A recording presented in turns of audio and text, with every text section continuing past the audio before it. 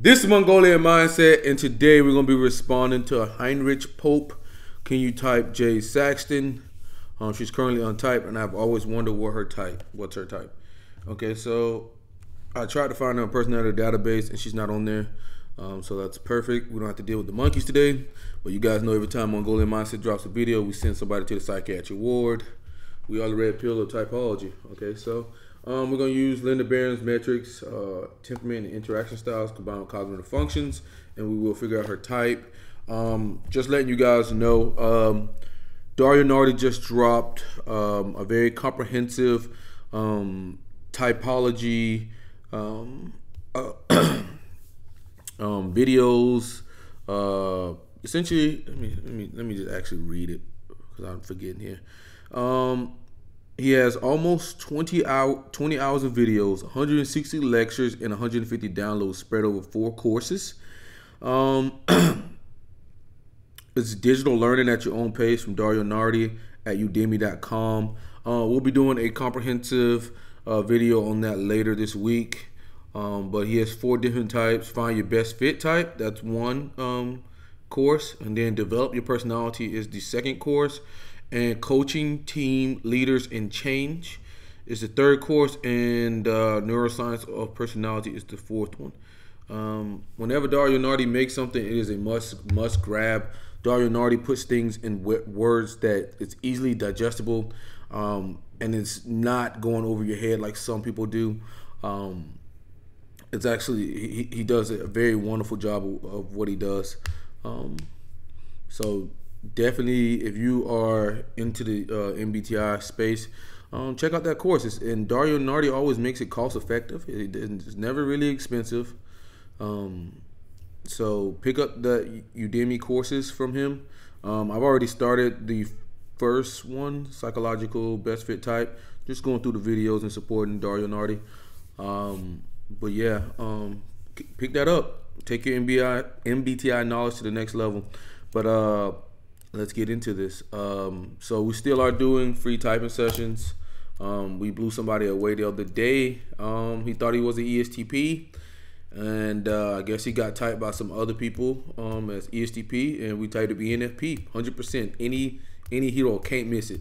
We shooting shots from the 3-point line over here, maybe from half court. We don't miss when it comes to typing.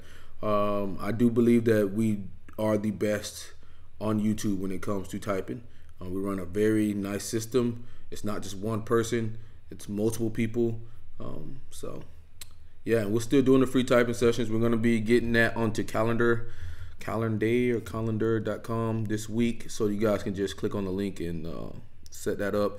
But we will be doing away with that in the future because I do need to focus on individual types and getting some videos out on that. But another thing was the Mega Live for April was a huge success. We beat our numbers. I'll be uploading that video later this week. It was great. We had a wonderful talk. Some at one point we were in there talking about AI and sex robots. Kind of went off the deep end as soon as Christian showed up, but everyone got their time to shine. It was a wonderful thing, and we'll be dropping the video on that. And we do that once every month in our Facebook group. All you have to do is join the group, and we just talk about the goals we accomplished that last month and the goals we're setting for the next month, and any kind of MBTI questions you have as well. You can kind of drop those, but it's all a interactive type thing, and we hope to have big names on there. I know Joyce is gonna be joining us next month, and Leon always joins us. Amazing. And Guitaro 5000 is joining us next month as well. He has 800K subscribers on YouTube, so that's going to be great. And we'll try to keep upgrading that and eventually have celebrities on there. So go ahead and join us now while you can. We are like the Myrmidons, man. You see us coming, you better run. So these are the metrics we use here. Initiating versus responding. Do they initiate conversation? Do they change the conversation? Are they gregarious? Or are they responding? Are they allowing things to come to them?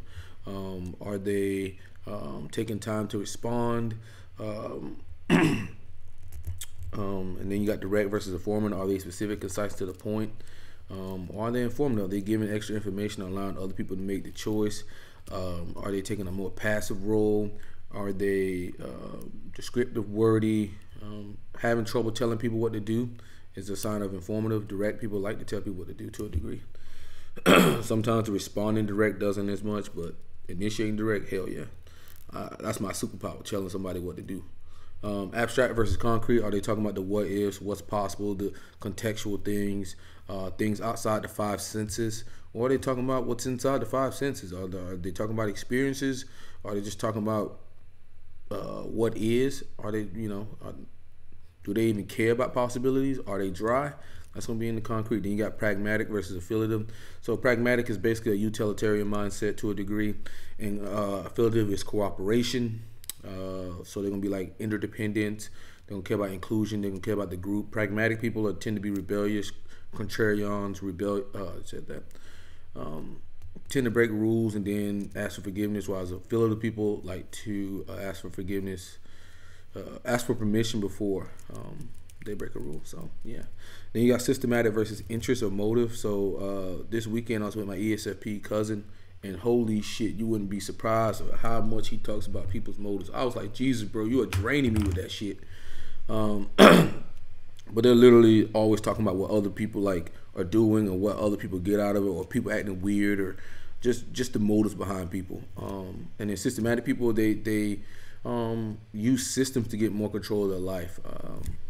That's pretty much system structures. And then you got outcome versus progression. Outcome is all about the end product. Progression is all about the journey. Outcome, I mean, it's just going to be like a screeching stop every time they talk, because it's going to be like an end product. Progression kind of flows like a wave, like journeys. It just flows because they're on the journey. Then you got TEFI. It's like TE is organizing the outside world. It's going to be talking about outside sources, name dropping, books, that type of thing, more into that. FI is all about what's important to them. TI is about a logical, consistent framework, if this then that. FE is about understanding. Well, TIFE in itself, it's about understanding, whether it's understanding people or understanding the logical framework here, or diving deeper. And then you got SE, and that's all about the environment. And then you have NI, which is all about the path forward. They'll be talking about what will happen, etc., things like that. What's their desires. SE is all about what other people are doing, looping in people like that. It talks from a third person perspective and not a first person. SI is going to be more about comfort, first person perspective, discipline, duty, and then you got NE. NE is all about the possibilities, baby. Okay, so let's get into this. Sorry for taking so long.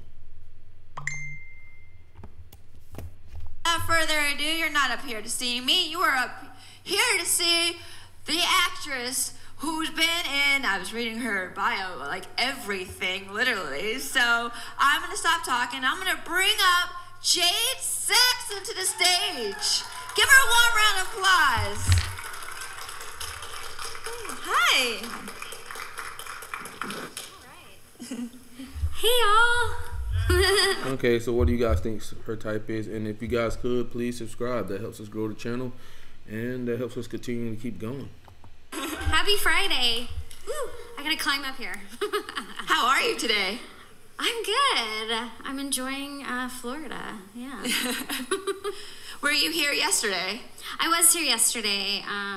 Probably, maybe I don't know. Y'all, some of y'all were here yesterday. Maybe I got a chance to see some of y'all.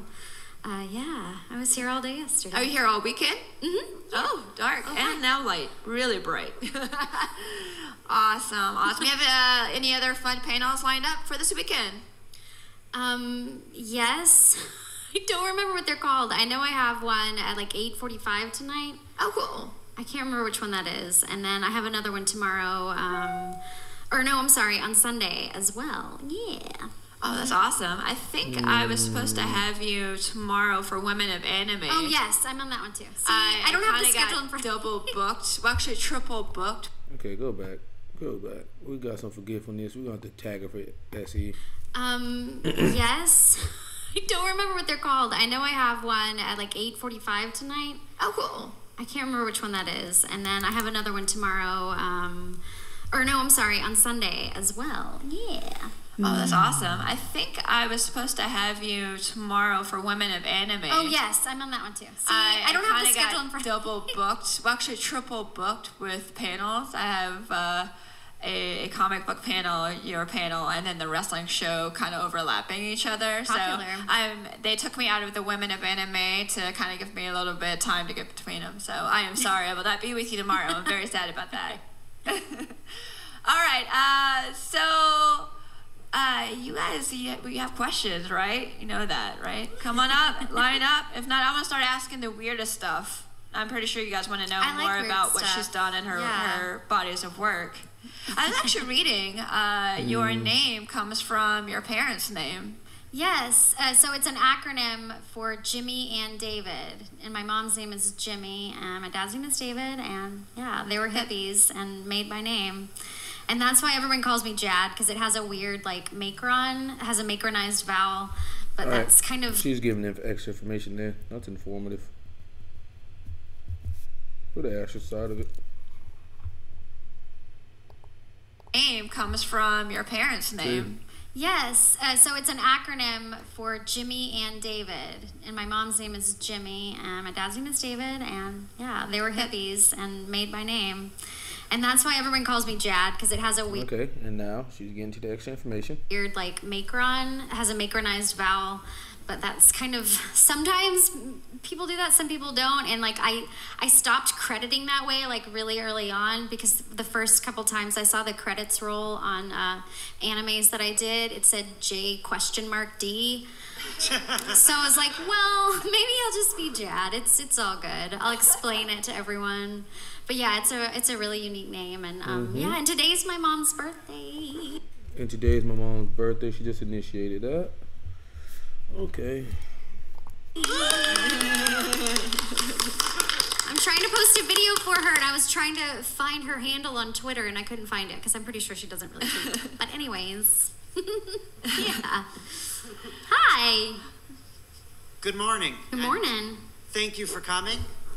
I actually wanted to ask a question about one of the shows you did ADR on. Do you remember Silver Guardian? I do, yeah. What was that project like, since it was a very weird show that was, the rules were constantly changing and things were a little on the inconsistent side? What was it like ADRing something that crazy?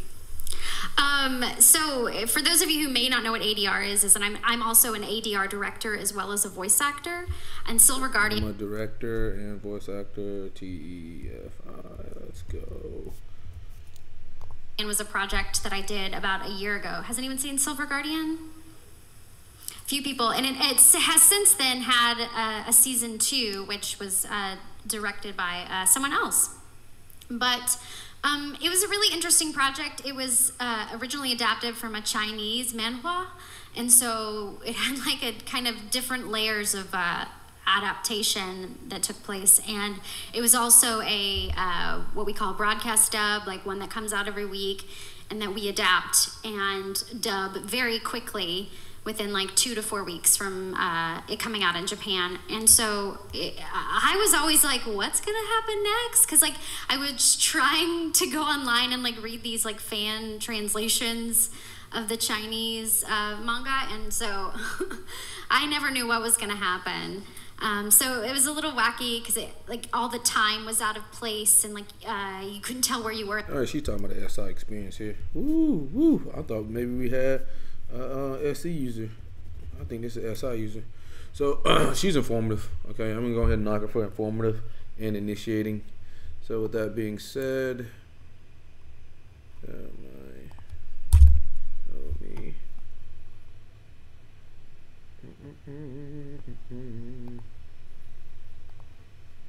initiating.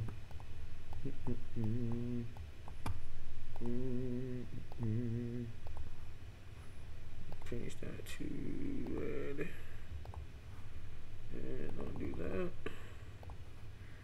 And let's do that now. She's initiating. She's informative. So with that being said, we're looking at a get things going type of person here. So that's going to be the ESFJ, ESFP, entp, and enfp. Okay, that's what we're looking at so far. She's looking like a TFI user and an SINE user. So I think we're gonna be able to hit her quick for enfp. But let's keep going. In the timeline, but I liked how wacky it was, and I really loved working with Kyle Phillips. I love this, and I worked with Kyle Phillips, TFI name drop, and love wasn't valuable to you. Come on. The lead in that show, as well as Amberly Connors, and John Swayze was really fun. I'd never worked with name dropping some more him before, so it was really cool to get to work with those people. Yeah, thanks for asking about that. No, thank you. My friend and I could cool. That's our experience. Come on. not just stop like you. We had to know what was gonna happen next. I know. I also had a really fun time. I played Wan Choi, the little kitty cat in that show. I had a really fun time. Come on, this is her. Yes. Hello. Hi. Hey Jade. So interesting question I have. So how is it like working with Funimation? Like I know they're actually the largest anime studio, and now they're actually owned by Sony Pictures, one of the biggest leaders in the film industry. So how was your experience working with Funimation, and especially since since anime and as well as the entertainment industry is growing? So what do you see, and also besides that guy's informative, despite your experiences as well, how do you see the anime going towards the industry in the near future? Okay. A lot to unpack there. Funimation for me, even she's called him informative, has just been a playground and also a place to grow. I mean, I started there 11 years ago, just as kind of like a kid voice actor. Not really a kid. I mean, I was like 24, but like I, very young, and like, learning how to do it all, and then getting more and more roles, and like watching it go from progression. I'm a hater for progression here. Lots of progression. Oh, she's on a journey. Well, but we already know she's initiating and informative, so that already makes her progression. So a place to grow. I mean, I started there 11 years ago, just as kind of like a kid voice actor. Not really a kid. I mean, I was like 24, but like I, very young, and like, learning how to do it all, and then, getting more and more roles, and like watching it go from, the DVD based like system where it took probably 6 months to a year to get what was out in Japan out here and dubbed to the fans here, and now it's, sometimes we have 4-week turnarounds, 2-week turnarounds, sometimes same day turnarounds, sometimes simul releases.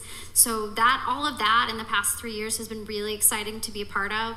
And because of that, there's been a lot more opportunity and a lot more growth for myself personally in becoming an ADR director, a part-time, and now I'm full-time directing 2 shows every week.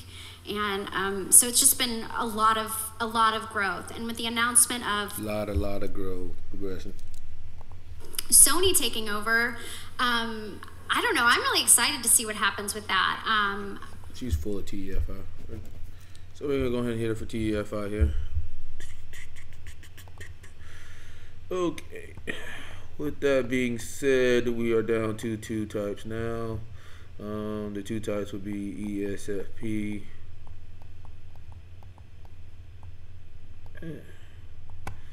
versus ENFP. Okay. Because they're the only TEFI get things going or start a type, okay? I just think it gives more possibility and more reach and more, Talking about possibilities there, that's NE. Equity for what we can invest in, but I mean, they're not really talking to me about any of those decisions. Yeah. Like that is all way above my head. But I mean, it's pretty exciting to have such a huge entertainment giant like be interested in anime and recognize the reach and the kind of fan base that anime has grown. Is she talking about motives here or interest? I think so. over the last 20 years in the United States, and everywhere in the world, really. So it's kind of cool to see that. Hopefully that answers your questions. I'm not really sure, what to expect for the future. I really hope that, we continue to get more and more amazing content and more stuff that we can give to fans, what they want, more... Talking about giving them what they want, that's N-E. Goddamn. We're already done here. ENFP. Oh, no. So, ENFP. So we'll do a little bit more, but ENFPs are SINE, ESFPs are SE and I. Okay, so with that being said, this is what an ENFP is. Okay, abstract and affiliative, obviously. But yeah, we'll watch a little bit more to give y'all some tips. It's a good practice for me and y'all. I think we're hoping to have a kind of influence in telling some of the Japanese creators, like, we want influence, that's motive. More sequels to things. Like, we want this show to come back, like, this is what we like. And hopefully that happens. This is what we like, that's TF. I can say we like is FE. Nah, we'll say we like is FE. That's everyone, not just you. Yeah, thank you so much. Hi. Hi. Okay, so do you feel it was your... When she was talking about what we want, that's kind of collective, so that could be any again. She's not talking about what she wants. Most difficult character to voice as a voice actress, and why? The most vocally challenging role that I've ever done was in a show called Toriko. Has anyone ever seen Toriko? Oh, thanks. It's a show all about food, and it's really wacky. And I played a penguin named Yoon, and it was just like all that he ever said was his own name to emote everything and say everything. And it was really high-pitched and very squeaky and, like, very hard on my voice to be up, like, like really high, like, for long periods of time. And, like, also his, like, little penguin, spoiler alert, his, like, penguin parents, like, died kind of violently, and he's, like, crying, like, nonstop and all of that. So that was a really vocally challenging role for me, for sure. Yeah. Thanks. I would like to hit her for SI there, but I mean, I'm let her slide because he did ask about that. So appreciate it. All right. Good morning, Jay. Good morning. So one of my favorite roles of yours was your first major role as Masako Hara in Ghost Hunt. So what was your experience in getting your first major role? Prior to that, I had really only been like bit parts and tiny parts in my very first show was called Sasame's Magical Girls Club. Mm-hmm. And then I also did some stuff in... And then progression. Hell Girl. And so I had worked with Tyler Walker, who's the director of Hell Girl, and he called me in for an audition for that. And like, I just thought, this is just, when you're auditioning early on, like usually it's just another opportunity to kind of like show up your skills, and then maybe you'll get like a bit or something. And so when I found out I was going to be playing that role, I was honestly kind of like simultaneously very excited but very terrified. So to kind of terrified, that's all right. Take that on and get the opportunity to do that. But I always say, like, he mostly trained me in how to do anime and how to, because a lot of the times, like, even if you're already a trained actor and like working in that field and have done a lot of that, it's just different when you're doing anime and when you're doing and when you're dubbing something, to learn how to do those different skills. So it was a ride, and it was intense, and it was fun, and I learned. It was intense. That's how again. It was a ride. That's a FI. So much from that, and that was a really cool show too. It was really cool to do like a She's putting FI on everything. Scary kind of story, and I was excited that she was kind of dynamic in a way, and that she had an opportunity to just kind of. Of course, you like being dynamic. You're an any user. You don't want nothing static. Possessed by a ghost one episode, and like I got to show off a wackier side of me, which was really, really cool. I got to do this, I got to do that to test eyes more. which I think, honestly, down the line, because of that, led to Hadana and Is This a Zombie? I really think that... She's talking about what it led to. That's NE. I had a part in that. Yeah. All right, thank you very much. Thanks so much. Down the road, down the river. I was actually going to say that I think I've learned from light novels there's more to the story and to the manga. Like Dimension W, there's things they leave out, like the whole kid gets wrecked by a car thing when the car fell on the kid. In the manga, that was like a whole plan of a bad guy that says, I'm going to reap the insurance. And I also want I know you can't, I also have an Is This a Zombie Volume 1 for you to sign when we get down there. Awesome. But I have a lot of questions, but so little time. Was there any way? Also, Mira wanted bigger boobs in the manga. She said I wouldn't object to that. If that is that too PG-13? It was from the source. The other one was there any lines that made you like laugh in the booth with Is This a Zombie because it was so wacky? I don't. What was the first question? I'm sorry. Is This a Zombie? Did you get any like retakes? Because there were so many wacky like double entendres. Oh, yeah, I'm sure. Especially any time that Austin Tyndall was recorded before me. I mean, he's ridiculous in that show and so funny. And I actually really like playing opposite of him. And I've had the opportunity to do that a couple other times. One in, oh my gosh, I just forgot the name of it. I played a character named Guri in Love Tyrant, where I got to also play opposite Austin Tyndall. I really like playing comedy off of him. It's really, really funny. I really like he was in some pretty weird, uncomfortable situations in Is This a Zombie? And I found that very funny, yeah. I also do role play for Kyoko on the one that stabbed him in the Tumblr. She gets into a lot of not safe for work on my side. She would though. I mean, she's kind of the bad girl, you know. Yeah.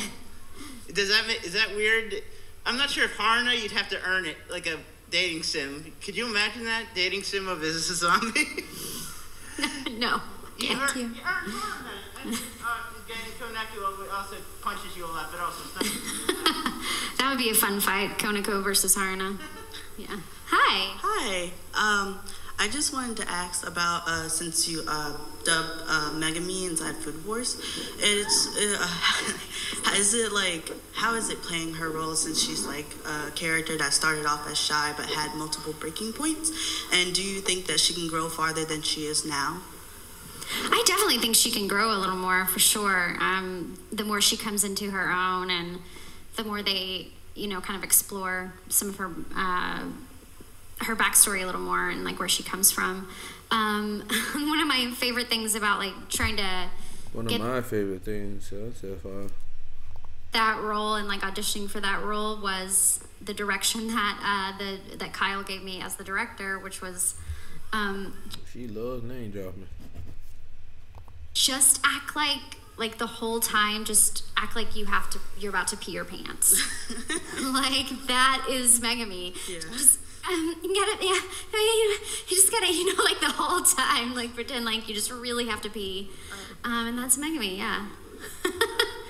But yeah, it's been really fun, and I'm really hoping that we get to do season 3 soon. That'll be awesome. Yeah. I'm waiting for his Konosuba. Awesome, thank you so much. Hi. All right, we're done. All right, she's ENFP. ENFPs are initiating, they're abstract, they're informative, they're filled of their interest/motive, their progression, the TFI, the SINE. And with that said, the chart right there. Yeah, so this is fun. This is Mongolian Mindset, and we're out. Like, subscribe, please.